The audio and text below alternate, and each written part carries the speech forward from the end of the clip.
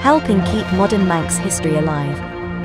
I'm pleased to say that this is a British made and designed product. It's a CCR 3000, which stands for Clean, Capture and Recycle.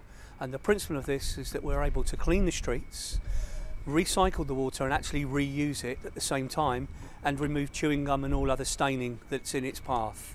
Let's talk about that, because this is a curse of every high street up and down the UK, isn't it? It makes it look tacky, dirty, whatever, and it seems to last forever. Why is it taking so long to come up with something that can fix it then?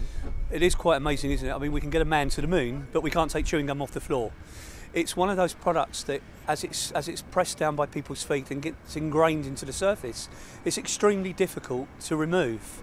Traditionally, this has been done by high pressure lancing, which meant you had thousands of litres of water going everywhere. Or there is another method called dry steam removal, which is a very, very slow process.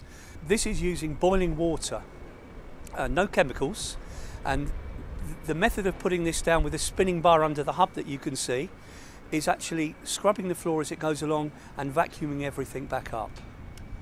Now this is a fairly new piece of kit, I understand. It is, very much so, and we're very pleased to say that we won the CIWM award for the Plant and Machinery of the Year last year, because the waste management industry understands that chewing gum is a massive problem nationally, not just here in Douglas on the Isle of Man.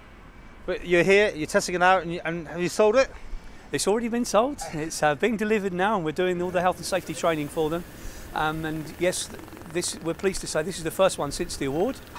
We have another 16 in the pipeline for local authorities back on the mainland, but we're really pleased that Douglas has led the way, especially as Boris Johnson wants London to become clear for the Olympics. The Isle of Man has managed to do it for its Commonwealth Games before London started, so it's marvellous news for the island. So Boris is after these, is he? Boris has said to everyone that it would like them to have them, and we would as well.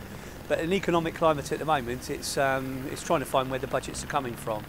But the beauty of this is normally this was a service that would have been outsourced and was very expensive. But with this machine, it's able to be used in-house by the councils and actually save them a lot of money.